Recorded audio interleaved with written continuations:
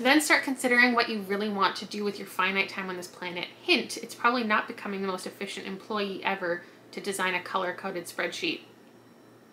Call me out. He's just said the same thing over and over again for 150 pages now. A nonfiction is about to make me cry. These two women are both Geminis. She was too impatient to learn how to play an instrument and wanted to be good at everything she tried the first time, which I relate to. Hello friends, I'm Kayla. I'm no stranger to silly little astrology-based books, but I'd never seen one before fully dedicated to recommending books within it until a friend of the channel, Abby, messaged me back in November. She shared this book with me called Reading the Stars. It's from Book Riot, one of my go-to places for book recommendations, so literally that day I went out and purchased myself a copy. It would have been exactly 3 years ago that I did this Aries-related video where I went to various websites and got custom book recommendations for my sign. I thought I would post this on my birthday so I could fully embrace Aries season, but 3 years later, we're going to embark on all of the book recommendations in here. First up, the day that I purchased this, I did film a reaction to the book recommendations because I couldn't wait. So let's head over to like the 5-minute clip of that. It's called Reading the Stars, Astrology for Book Lovers. It's beautiful. It's a wonderful size. It feels good. It's full of like full color images and it's just really stunning. My page, look how beautiful that is. So I'm gonna read through all of the Aries reading life, reading for growth, my literary soulmate, famous authors, and then there's recommendations. As we know, I have a competitive spirit, a quick temper, and a habit of jumping into action. Aries are just so excited and happy to be here. That's really real. They'll rarely let you win an argument. Well, they love stories with a competitive edge or with an underdog protagonist who fights their way to the top. I do think that's true, which is why I see the Hunger Games recommended every time Aries shows up on any list ever. In the bookish world, you're most likely to find Aries door-busting a library sale. So true. And promoting their bookstagram. So true. They see reading as a social hobby and love book clubs. Oh my god, I run a book club! Aries can be sore losers, so books about losing gracefully or turning failure into learning moments are great personal development books. I get that. Okay, let's move into the recommendations. I just saw the first one. It's Warcross by Marie Lu. This was a 4-star for me, so we can already consider these recommendations a win. I don't think I've ever met a video game book that I didn't like. Ready Player One, Slay. This is what I really think I need to pick up tomorrow and tomorrow and tomorrow. Next, we have something called, is that Haikyuu? A series by Haruchi Furudate, translated by Adrian Beck. Oh, it's manga? No.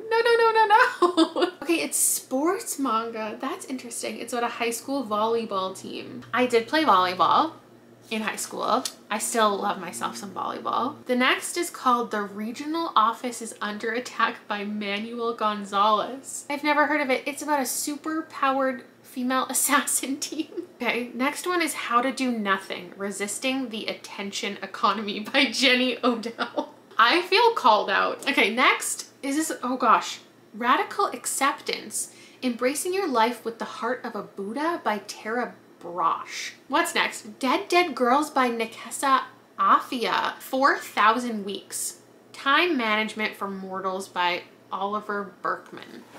There are too many nonfictions in this list. Aries seems to always be going at top speed, so it's worth taking a moment to recognize that no matter how good you are or how competitive you become, you can't do it all. Start considering what you really want to do with your finite time on this planet. Hint, it's probably not becoming the most efficient employee ever to design a color-coded spreadsheet.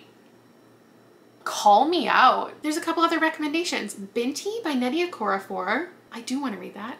Dumpling by Julie Murphy. How to Live Safely in a Science Fictional Universe by Charles Yu. What is that? The Girls I've Been by Tess Sharp. That was on my TBR. And The Year of the Witching by Alexis Henderson. Oh my god. I love that book.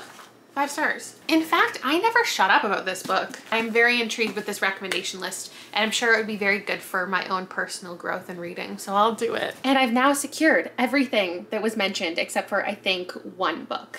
Like I said, I've already read and enjoyed these 2. And some of these look a little different than I was expecting. What I will say so far, my impressions are, I enjoy that this didn't feel targeted to any specific gender or age range, it felt like a pretty well curated, diverse list of books. From author identity to genre itself, there is such an interesting range of things here. So we've got some nonfiction here. I love these two covers. They're both really interesting, and I'm more intrigued than I thought because I'm an Aries and I don't like being told what to do, so maybe I steer away from nonfiction sometimes.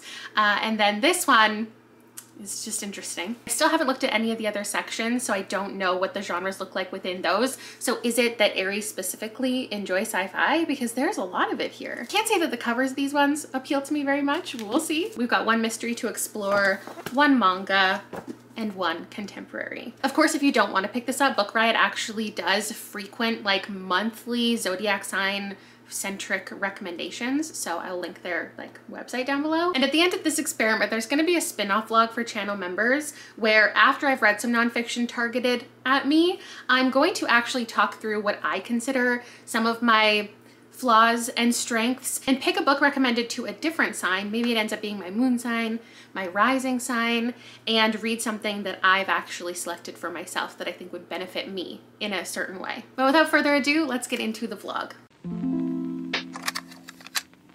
So of the three nonfictions that I have here, these two seem to me the most focused on self-improvement, from things like work-life balance to comparing yourself to others to perfectionism, self-doubt, time management, things that I wouldn't feel compelled to pick up a book or feel like I need help with those specific things. Meanwhile, with How to Do Nothing, this pitches it as this isn't a self-help book despite the title or an instructional guide. Instead, it's a deeply researched exploration of what is lost when our attention is constantly being pulled in 1,000 directions at once, especially on social media. So again, while I don't think this is something that I personally struggle with, I think that since I already agree with what the book is saying, I think it'll be an enjoyable experience to read. I think I'm most interested to hear what her opinion of nothing means, like doing nothing. So it's organized in 6 different chapters. I'll check in with you after the first 3. Okay, so her take on doing nothing just means that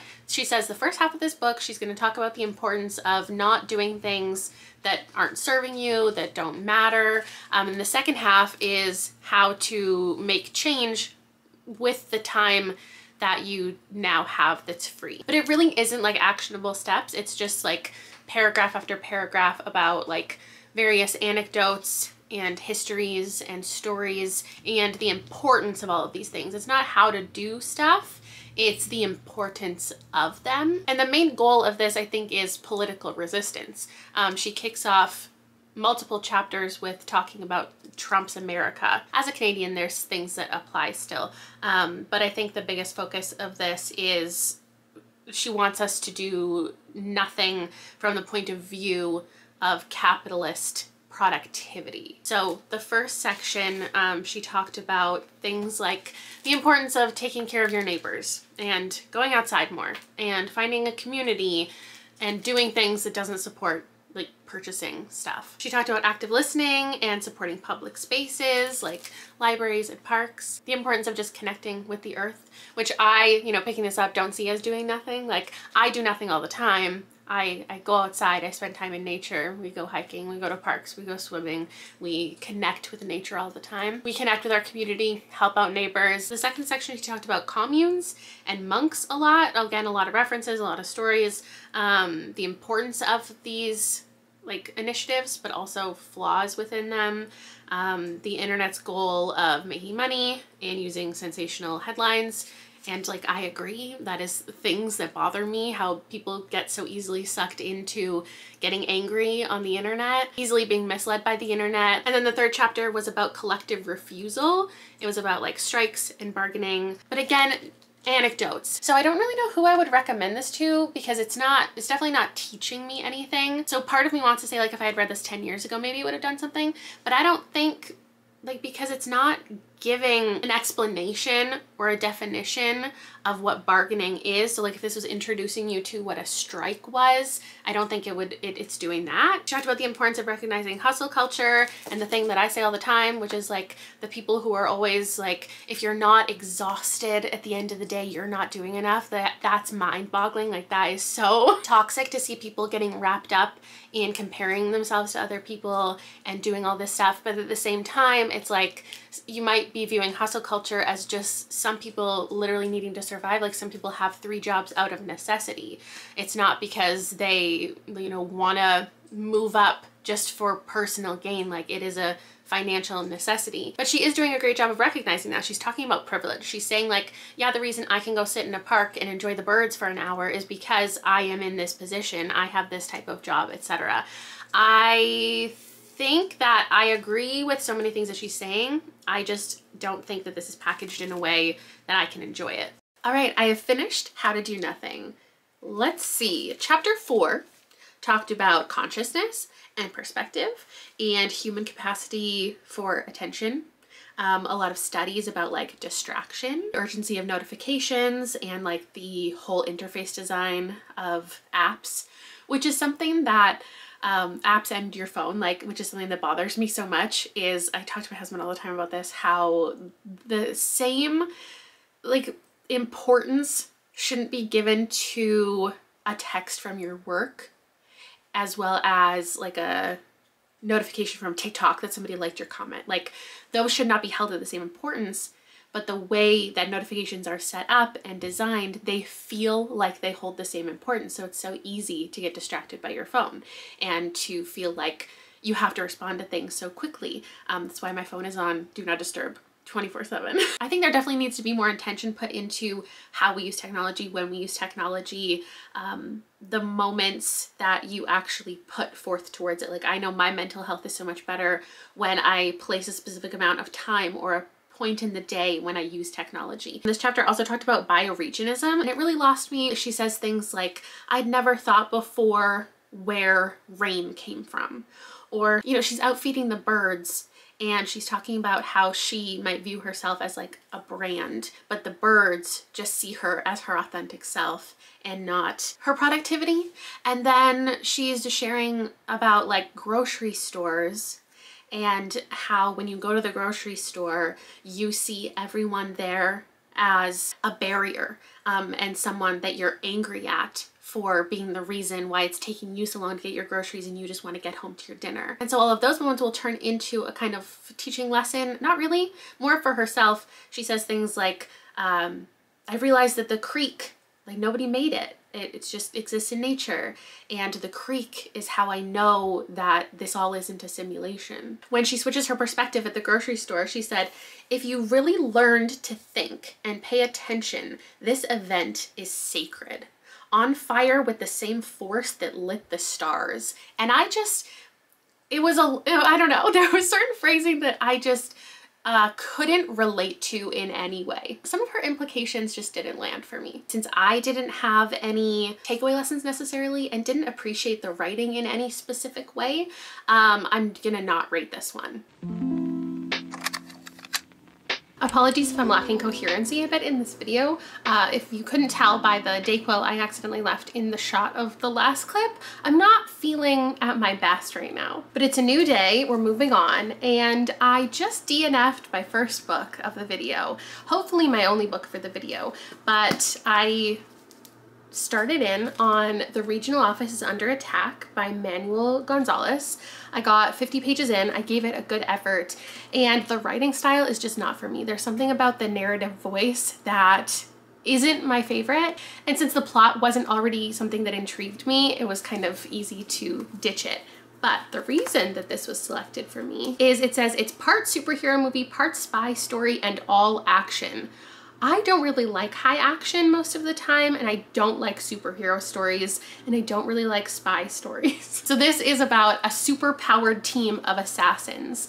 And like, I think the idea is cool that, you know, I like the ideas of justice and supporting your community and having powers and like doing good things with it. But I often just find superhero stories not my taste. It felt like a mix of hench meets Kick-Ass meets Die Hard. And maybe that's a trio that sounds really intriguing to you. For me, it just wasn't for me. But it's okay, because another sci-fi on the list is working for me. I'm halfway through this one, How to Safely Live in a Science Fictional Universe by Charles Yu. And Charles Yu is the main character in the book. And Charles Yu, the character in the book, is writing the book, How to Live Safely in a Science Fictional Universe, inside the book. So I love it already. This one was just on that list at the back, so there's no specific reason why this was selected for me, but it's reminding me of a mix right now of Matt Haig and A.S. King. I like time travel, I like portals, and we've got all of that in here. So this man, or his father, essentially discovered time travel, and he's now living in a little pocket of time and has a job to do every day, and it's just his kind of mundane existence, but at the same time he's trying to find his father because he has been kind of abandoned. And I just get the feeling, like, why I reference those other authors is it's fantastical, it's kind of surreal, but it's saying more important real life stuff. So I think, I don't know right now, but it feels like it could be a metaphor for, you know, human connection and even depression. We've got that classic scenario of him being stuck in a time loop because he has encountered himself. It's been really fun to read. There are moments like this where you're getting to read the actual book, How to Live Safely, blah, blah, blah, blah, blah. And it's just a tiny excerpt, and it gives you insight into what just happened or what's about to happen. So he discovers this book and he's trying to follow its suggestions, but a lot of it is also blank because he hasn't technically written it yet. And so he has to write it while coming into contact with himself. It's super fast paced and a quick read, and I'm having a nice time. All right, I ended up quite enjoying this. I think my final rating is gonna be like a 3.75. It seems like a pretty easy recommend to me. It having an average to low Goodreads rating of 3.45 feels to me like everyone is giving it a 3 and a 4. Like, everyone can acknowledge it said interesting things, it's a little experimental, it's fun to read. That's why the rating is perfectly in the middle of those two things. Sometimes a book has that average rating because everybody gives it a 5 and a 1. This doesn't seem to me like something that would evoke really passionate feelings from either side. Like, this is no one's favorite book, this is no one's least favorite book. It feels really meta naturally, which is fun, and I like all the things it had to say about like relationships within your family and the things that he was working for and fighting for. My favorite thing about science fiction is when characters are explaining how everything works, and I'm completely on board. Like, there's a certain way that an author can handle it and can just do it so well, and it existed in here when they were talking about how all of these things work. Like, they don't make any sense, but I was like, yeah, oh my gosh, I totally know exactly what you're saying, even though it's not in the realm of reality. I think the way it explained time travel is really interesting. So I don't know if this would be considered a spoiler. It's not a plot spoiler, but it's a conceptual spoiler. So if you really want to read this and you don't want to know anything, come back in just a second. But the way that time travel works in here is it's not like humanity created time travel, and it's more like it's mental. So it's that evolution has gotten us to a place that we have to focus only on the here and now because we're in such danger or whatever it is, that we can only see the present day. And so it's like an ability that you can develop solely mentally in order to time travel and just find a way to do it. So it's like his father discovers it, and a lot of the story is childhood reflections and vignettes, and he's talking about how his dad is like constantly 5 minutes behind everyone. So he's sharing a fact and they're learning about it, and then they go to talk to him and connect with him, and he's gone already because he's always 5 minutes behind. And I just feel like that is such a good metaphor for losing connection with your family. And since his dad is so lonely and is developing all these things as kind of a scientist but isn't being taken seriously, and there's a lot of stuff about like immigration and opportunities, I feel like it was all tied together and really easy to see the references that are being made and how his depression is what's making him not a part of the family and not connected. But it is like literally the time travel that's doing it. I don't read enough sci-fi to know if that is done topic already, but I just found it so interesting in the explanations. I had a good time with this. So that's that. Who knows what I'm going to read next? It's officially spring. It's officially Aries season. I'll be honest, I don't think I've worn this shirt a single time since the last Aries video where I bought this. So it might be time to retire, but I thought I'd wear it one more time. Today is a murder mystery day. I'll be reading Dead Dead Girls by Nekesa Afia. And this is a Harlem Renaissance murder mystery. Don't know why this one was recommended to me, but the point that I'm at right now, I just finished chapter 17. So what is that? A third of the way in? I'm getting the feeling that our main character, Louise, is maybe an Aries, because it just said she was too impatient to learn how to play an instrument and wanted to be good at everything she tried the first time, which I relate to in some ways. So she's got twin sisters. Her family doesn't really seem to like her, honestly, very much. She works at a cafe during the day and a speakeasy in the evening, and other Black girls at the speakeasy are being murdered. 2 happened right off the bat, and she ended up like getting arrested. This is in the synopsis, and she could have like stayed in jail or agreed to help this detective in finding out the truth, finding the killer, and so she agreed to do that. So it's got the amateur sleuth vibes of a cozy mystery. It's also got that typical setup of a cozy mystery that they sometimes do where the person has been through something like off page, you know, in their childhood or whatever. So she experienced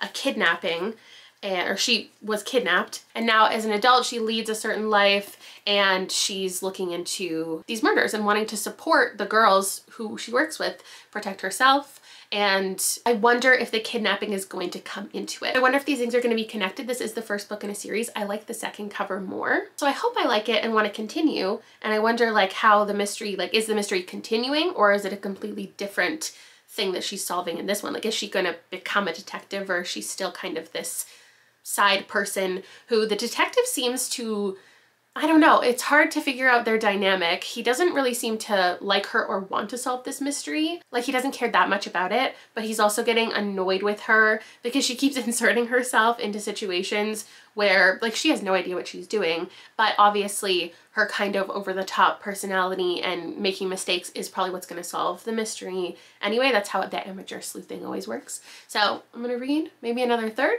and I'll check in with you about, maybe I'll make a prediction about who the culprit is. All right, it's dinner time. And today, what have I been up to? Liam and I hung out. We went for a nice long walk.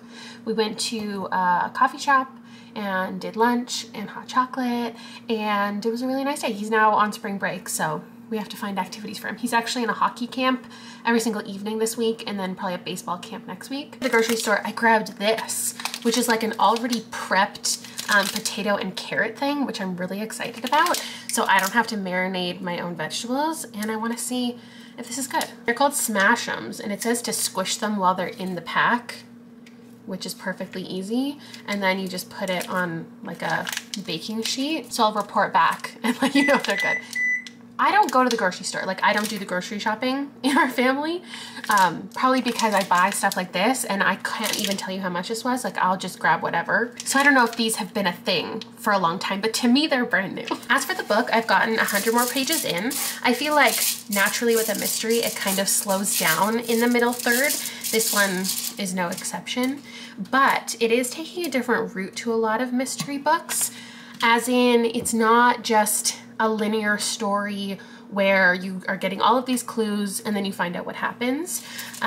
There's like a side thing that just happened that is changing the trajectory of the mystery itself. And our main character is kind of on her own now, trying to figure out what's going on. There hasn't been a lot of plot. It's just been her talking to a lot of people, kind of interviewing people, walking around meeting a lot of people. I do have 2 culprits in mind, so I'm interested to know if it's one of those books where you have a list of people that are suspects and it's going to be one of them, or if it's going to be somebody we haven't even met yet or somebody out of left field. I'm obviously not going to tell you which one it is by the end, but I will update you when I'm eating my potatoes and I'll give you my final review. I finished the book, I finished my dinner, I went back for seconds.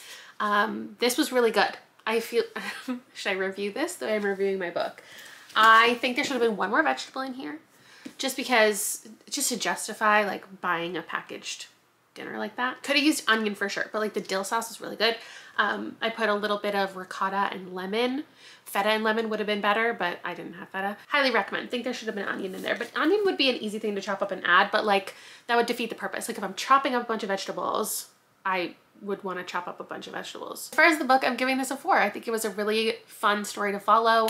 It was exactly who I suspected, but the way we got there was good. I think the main thing for me is it could have been a little more atmospheric, but I really enjoyed the main character. The culprit made a lot of sense. Everything was easy to follow. I definitely would not call this a cozy mystery, just in case somebody was planning on picking it up, who only reads cozy mysteries. It had a lot of heavier topics, assault and racism, and dealt with a lot of other things. I really wish of all the ones that didn't come with, I just realized this one did come with a description.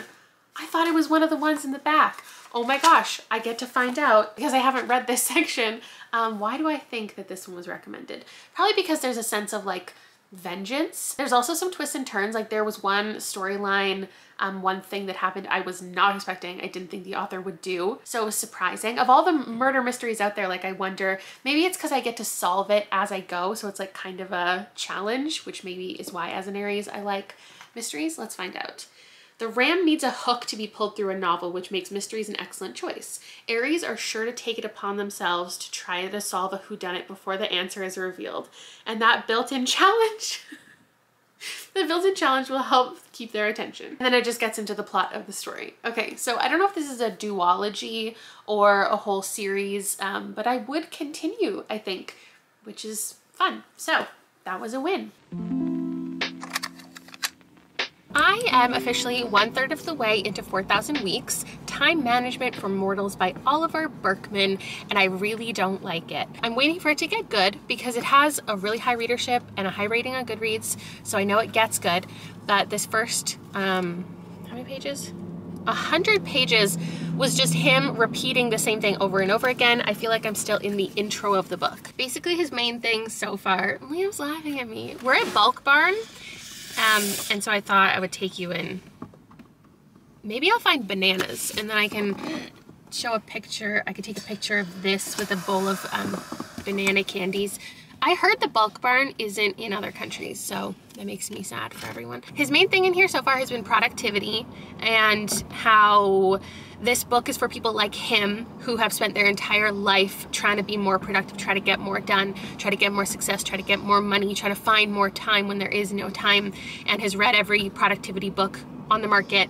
And this is to change your mind about all of that and stop seeing your life as productivity and efficiency. So again, I'm not the target audience of that, but I'm sure he's gonna touch on other things later. He just keeps saying that over and over again. Like, no matter how many emails you answer, there's always more emails. No matter how much work you do, you're gonna get given more work. So just focus on what you can do in the time that you have and stop obsessing about getting things done. And that's it. He said it a lot. Since we're at, you know what? I said in a recent video we don't have a candy store. Bulk Barn kind of is a candy store if you really think about it. Since we are picking things out though, I thought we'd look at Sanctuary World and see what candy represents us, because maybe this is what we need to pick up. For an Aries, it says that I'm supposed to like M&Ms and you're supposed to like bubblegum. Is that true? No. Yes, it is. No, it's not. You don't like M&Ms. Okay, next one. If I was a sport, I'd be hockey. That's a lot. You'd be bowling. No. Why? If I was a vegetable, I'd be beets. Brussels sprouts. Okay, that's fine. That's fine. I'd be Red Hots. Candy corn.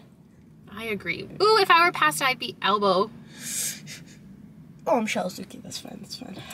Ooh, if I were a snack, I'd be cheese puffs. Ice cream. I love cheese puffs. If I were a drink, I'd be straight espresso. I very much agree with that. Oh no, that's what I get. That one. Ooh, I'd be Jolly Ranchers. M&Ms. Okay, let's go see if we can find Jolly Ranchers, M&Ms. We're only allowed to buy what represents us. So that's a lie. You're only allowed candy corn. Let's go.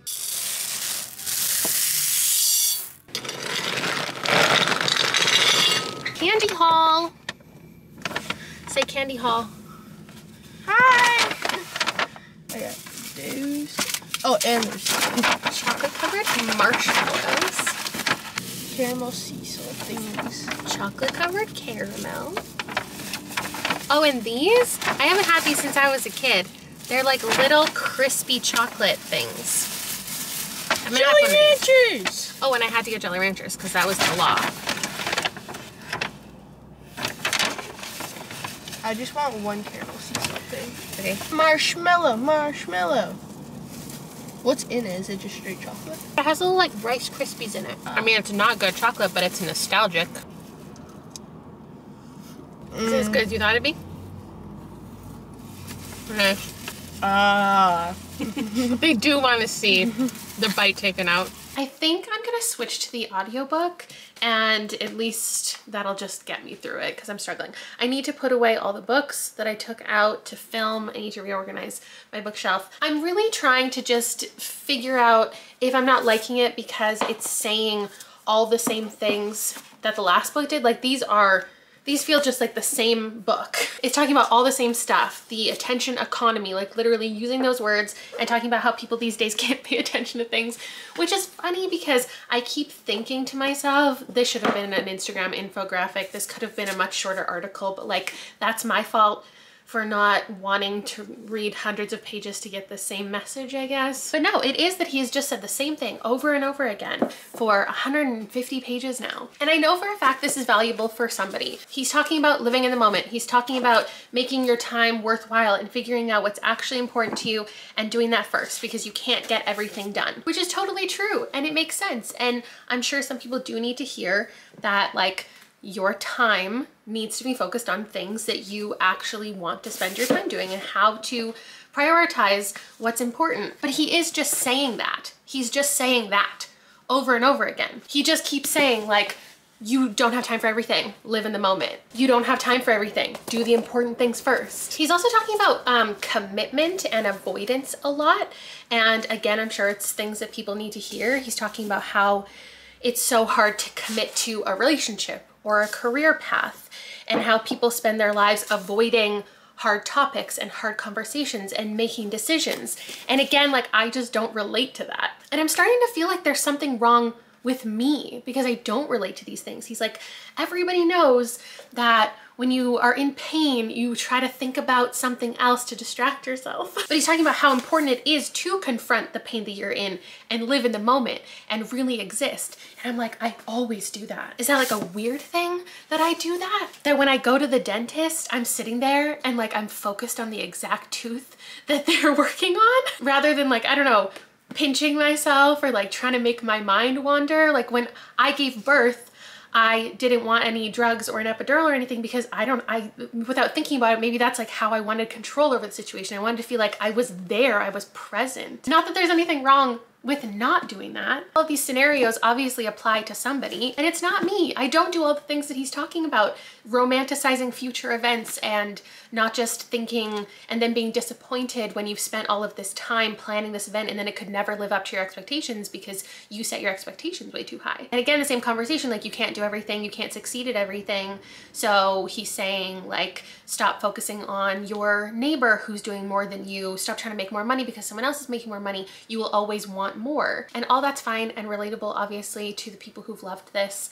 But I just feel like at the same time, even if I did connect to these things that he's saying, he's not actually giving advice. I really don't think he is. He's just saying, stop thinking about that thing. Stop getting distracted. Stop comparing yourself to others. And like, that could be an infographic. Here's a list of things to be happier. I don't want to be getting mad at this book. So I'm just gonna listen to the audiobook because maybe it will turn into something and I will absolutely eat my words if it does. So just give me a minute. A more fruitful approach to the challenge of living more fully in the moment starts from noticing you are, in fact, always already living in the moment anyway, whether you like it or not. And if you're inescapably already in the moment, there's surely something deeply dubious about trying to bring that state of affairs about. To try to live in the moment implies that you're somehow separate from the moment, and thus in a position to either succeed or fail at living it. Attempting to live in the moment, to find meaning in life now, brings its own challenges too, though. Have you ever actually tried it? Despite the insistence of modern mindfulness teachers that it's a speedy path to happiness, and despite a growing body of psychological research on the benefits of savouring or making a deliberate effort to appreciate life's smaller pleasures, it turns out to be bewilderingly difficult to do. In his hippie classic, Zen and the Art of Motorcycle Maintenance, Robert Pirsig describes arriving with his young son beside the blazing blue expanse of Crater Lake in Oregon, a collapsed prehistoric volcano that is America's deepest body of water. He's determined to get the most out of the experience, yet somehow he fails. We push ourselves harder to get rid of anxiety, but the result is actually more anxiety, because the faster we go, the clearer it becomes that we'll never succeed in getting ourselves or the rest of the world to move as fast as we feel is necessary. Meanwhile, we suffer the other effects of moving too fast. Yet the only thing that feels feasible as a way of managing all this additional anxiety is to move faster still. You know you must stop accelerating, yet it also feels as though you can't. This way of life isn't wholly unpleasant. Just as alcohol gives the alcoholic a buzz, there's an intoxicating thrill to living at Wall Street. This sounds like the most exhausting life to be living. So I finished it. I obviously didn't like it, didn't gain anything from it, but I'm not going to rate it. And that's not for lack of wanting to admit I hated it.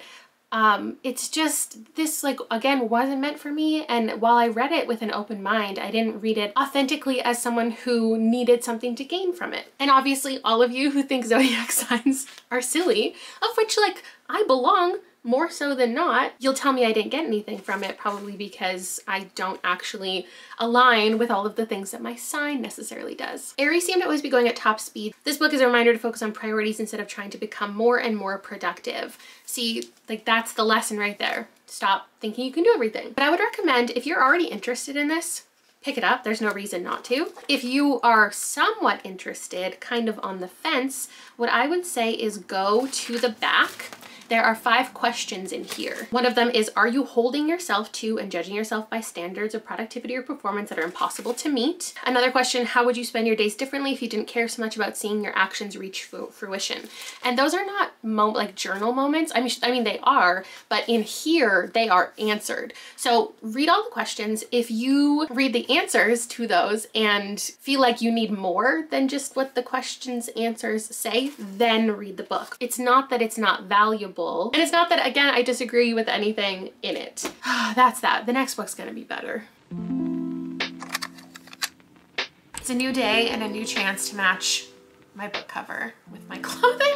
Somebody on Instagram asked me about this again. They're like, how do these books not fall out of your bookshelf? I don't know. My bookshelf's just really tight. Like, I can slide this in, it'll stay here forever. And like, it's handy because I don't have to hold the book now when I want to talk about it. I'm currently reading Binti. I'm just at the beginning. This is the first book in a novella series, and I highlighted with a marker instead of a highlighter by kind of accident. Didn't realize how dark it would be, but this part, we're only 23 pages in, but I feel like the hook is just so intriguing. So Binti gets on this like spaceship. She's from Earth and she's traveling to this university that she gets invited to. And right off the bat, she's being judged a lot. People are like holding their nose and staring her down because she looks different than a lot of the people who are attending this university. The Himba people, the tribe in which she belongs, puts clay in their hair on their bodies. It is so stunning in real life. And people aren't used to it. They're judging her, questioning her. And I just think that's something really interesting about Afrofuturism, is a lot of times, I think maybe it's just like the limited scope of sci-fi that I have, but a lot of it is often about conformity, or when you see a lot of futuristic stuff, like everybody's wearing gray like button-up shirts and everybody's like marching in a line and everybody's like doing the same thing, and it's very robotic. That's just how I see a lot of futuristic stories to look, movies and films and books. That's how it always has been to me, at least the ones that I've consumed. And Afrofuturism just so boldly lets the culture be so much of the story, and there are so many like diverse things in these futuristic ideas. I know and Jerry from Onyx Pages has this reference video that I've bookmarked all the books in it about like nonfiction related to Afrofuturism, so you can understand it better, and I need to pick some of those up because I think I originally heard of this because of that creator originally years and years ago. So the hook is they all get on the ship. They're initially reacting to each other, engaging with each other, kind of making friends and connections. And she is talking about somebody she met and says, I never got a chance to tell him that my hair was braided into the history of my people because what happened happened.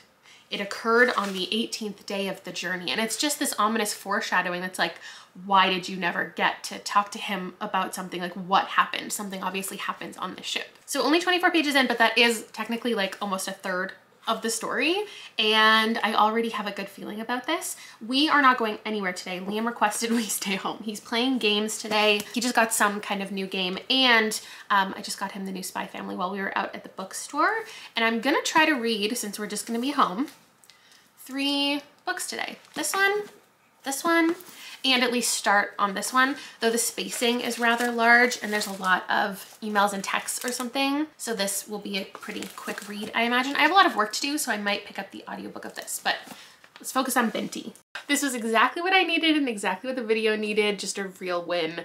5-star novella. I'm so excited to continue in the trilogy. I feel like this was a simple enough setup that I could recommend this to any age range, but it's not too simplistic that it's not obviously intended or can be enjoyed by adults. And it's interesting because this is just as action-packed as like other books that I've DNF'd in this video, but I can't explain why this one just worked for me. Maybe it was the initial setup, the description of everything, how deep like things felt, and just the writing style in general felt really familiar, though I don't think I've read from this author before. It was just really easy to get into, and I like books that involve stuff about language and communication, and there were some interesting like technology concepts that had to do with that was really interesting to read. There was humans and non-humans in here, and the descriptions of things were just fascinating to read. I love getting dropped into a science fiction situation and just having things described to me and just learning and feeling like I got inside this author's brain and the ideas that she has. I could never come up with anything like this. I wouldn't say it ends on like a cliffhanger, but I am definitely intrigued what's going to happen in future books, because after the flight itself, like, stuff has to go on. I'm actually surprised this is only a trilogy. I just looked it up and found that out. I thought it was gonna be about like her attending this school and stuff, but because of the events on the ship and how the author really went there and made people go through stuff, I don't even know what the overall arc of these 3 books is gonna be. I'm feeling re-energized, and we can move on to something I probably am not gonna like, but I do just really want to complete the list just to get ahead of the comments. Like, I know this is not what people think is where I should start with manga, or they would recommend other things. I already know manga and graphic novels are not for me. I'm not going to start reading them now. We are a manga household. It is everywhere around me. I'm familiar with it all. I'm not gonna start reading it, but I am gonna read this because it was on the list and I like volleyball. Well, the day has taken a turn. I am really dizzy. I'm trying to figure out what has caused it because Liam also is really dizzy. We both had sourdough grilled cheese, and I realized afterwards it was a couple days past its best before date, and like I can't imagine that would be it. That's the only thing I can really think of.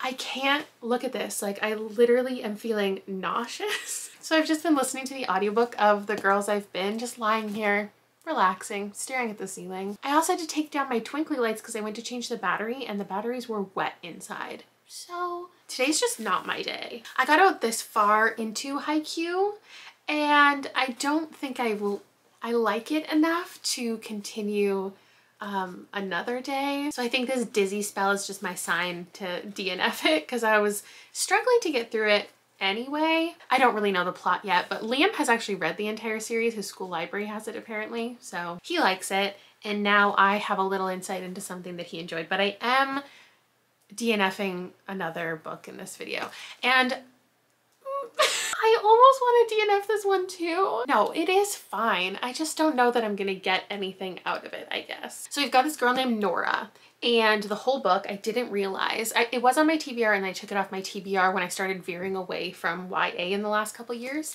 And I've read from Tess Sharp once before and gave it 4 stars, but I don't remember like anything about this book, which is weird. So in this one, Nora is the daughter of like a con artist. She spent her life taking on different identities, being different girls, stealing from people, watching her mother get married to these men and then ruining the men's lives, and then she just like runs away with her mother. So her mother has put her into a lot of terrible situations. She's gone through awful things, but at the beginning of the book, and the plot of this is she is held hostage in a bank robbery. So it's her and a couple other teens, and then there's other people in the bank. There's like a child there, there's some older people, whatever, and a couple men come in and they hold the bank up. It's not funny, sorry. It's very intense. And Nora, because of the way she's been brought up and the way her mind works and her survival instincts, she is trying to find a way out of this for everyone involved. So we are in the bank, and then I just started part 2 and it said the next 72 minutes. So it's kind of like each section is an hour or so of time and what happens in it. But then there's also moments in between.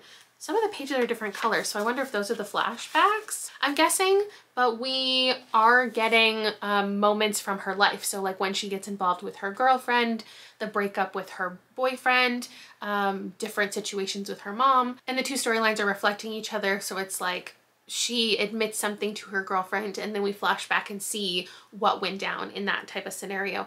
I think it's gonna be a good book. It's saying important things already. I like Tess Sharp because she writes grittier YA for sure, but I guess it's that I don't feel super motivated to read it. As interesting and fast-paced as it is, I'm kind of just like, okay, it's gonna be like good by the end, but am I gonna have any really big takeaways? I don't know. Final day of the vlog, I think.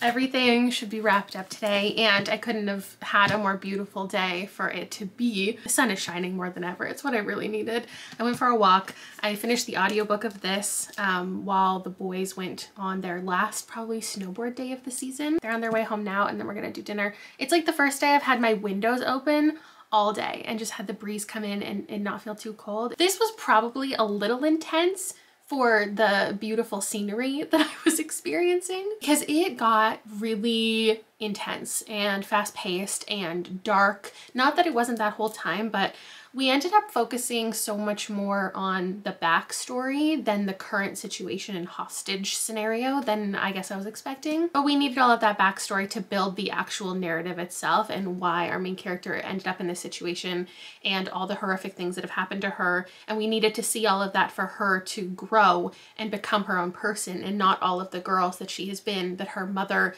abused her into being. This one again was just in the back, so I don't know why specifically, but I can imagine based on the other recommendations and reasons given for them, like Aries wants to be glued to the page, definitely did that. For Haikyuu, it says that the main character is forced to work with a teammate with exceptional skills but a short temper, which is something that Ram is sure to sympathize with, and I feel like there's related things in here. I would say the high rating on Goodreads is absolutely justified here. I'm giving it a 3.5 just because this isn't typically a story that I'm currently interested in. If I had read this 5 years ago, I know I would have enjoyed it more. Anyone actively reading YA and who thinks they'll be interested in this, I think it'll deliver everything that you're looking for. And now we're moving on to the last one, Radical Acceptance. I think the one that I'm judging the most for like cover appeal and general pitch is probably gonna end up being my favorite because that's just how the cookie crumbles, you know? I'm gonna read the first 50 pages and then check in with you with my first impressions. A nonfiction is about to make me cry, and not in a good way. I am so just seeped in other people's sadness, and it's putting me in a terrible mood. I feel like I was in such a good mood. What self-improvement needs to do is it has to set up the audience that the book is for at the beginning. So it needs the author to tell a story about the worst place that they've ever been so they can share how they got out of it or share anecdotes from other people. So Tara Brack is a therapist, psychologist. So she's sharing experiences from her clients, the worst things that they've felt about themselves and how she helped them with these feelings. So obviously it's necessary, but like it's putting me in the opposite state that I'm supposed to be feeling. And I'm sure I'll get there, right? Like it will turn into something positive, but it has to set up just so much inner turmoil first. The very first paragraph, she's saying, I was continually harassed by an inner judge who was merciless, relentless, nitpicking, driving, often invisible, but always on the job. My guiding assumption was something is fundamentally wrong with me, and I struggled to control and fix what felt like a basically flawed self. Internally, I was anxious, often depressed. Feeling not okay went hand in hand with deep loneliness. When I felt bad about myself, the walls got so thick it seemed others must be able to see them. Imprisoned within, I felt hollow and achingly alone. For so many of us, feelings of deficiency are right around the corner. It doesn't take much. Just hearing of someone else's accomplishments, being criticized, getting into an argument, making a mistake at work to make us feel that we are not okay. Because our habits of feeling insufficient are so strong, awaking from the trance involves not only inner resolve, but also an active training of the heart and mind. We can free ourselves from the suffering of trance by learning to recognize what is true in the present moment and by embracing whatever we see with an open heart. It's another book about living in the moment and self-hatred. The trance of unworthiness intensifies when our lives feel painful and out of control. We may assume that our physical sickness or emotional depression is our own fault, the result of our bad genes or our lack of discipline and willpower.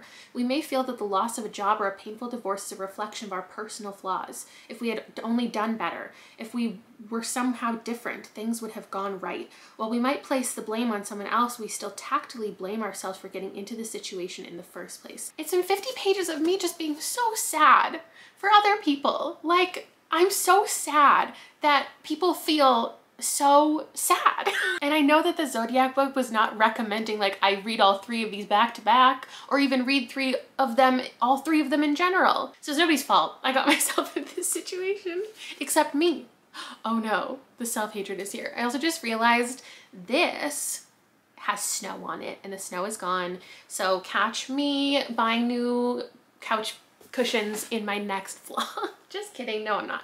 Ooh, look how pretty. This is the most beautiful my little mountain meditation has been in a while.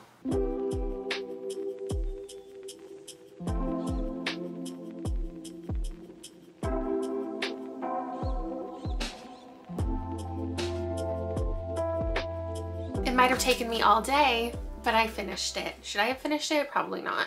I wanted to not update you and give it my full undivided attention, really with an open mind, give in to all the things that she was saying. But yeah, no, I didn't like it. In my opinion, the way that this was told was 90% client experiences, her relationship with clients, the ways that she helped them. And because of that, it felt like testimonials. It felt like she was trying to convince you to become a client of hers. Or if it wasn't for potential clients, it felt almost like it was written for other professionals and how to help clients, because it got really dark. Like, it went into so many people's personal experiences and stories, and I think it's really brave and bold and vulnerable for these clients to obviously have approved her to put their stories in here. But honestly, it just felt like kind of a weird book to read, because unless you were in the exact same scenarios as these people who have the exact same dynamic with their husbands, and then their husband went and cheated on them and you feel a lot of resentment towards yourself for that, or if you relate to one of her clients who horrifically went through childhood abuse and got really detailed about it. I don't know that the things that she brought those clients, the ways that she helped them heal,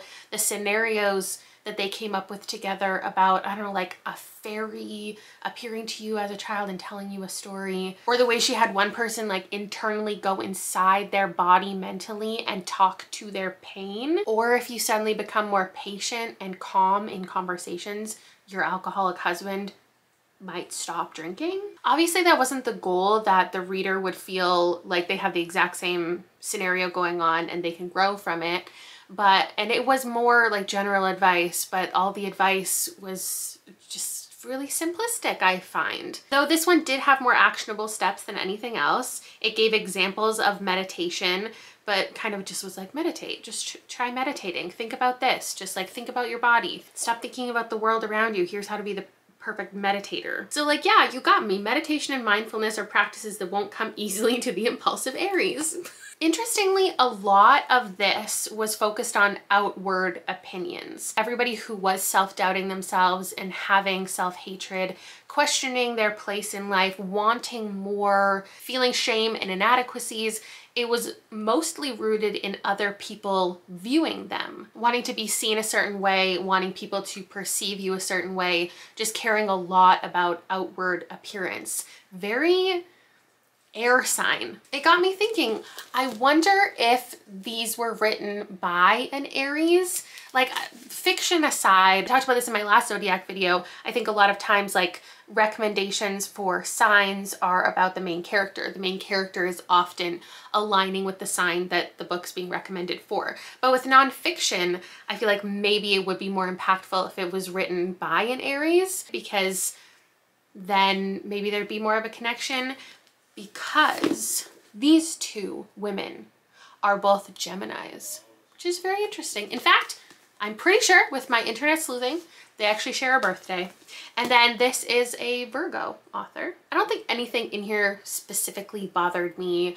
Well, at the end of the day, zodiac sign recommendations are something silly and just for fun. It's not like Enneagram stuff that takes into account your personality, how you were raised, how you see the world, and like you fill out a questionnaire, it assigns you a number, and then you can get direct recommendations. Like, all Aries obviously aren't the same. And while I do relate with many Aries identifiers, perhaps especially the nonfiction just connected to a part of me that I don't feel the closest to. So I read those three, I DNF'd these two. These ones were all good. And I finally got to read Binti, which was great. And let me end it with the Aries memes that I feel connected to the most.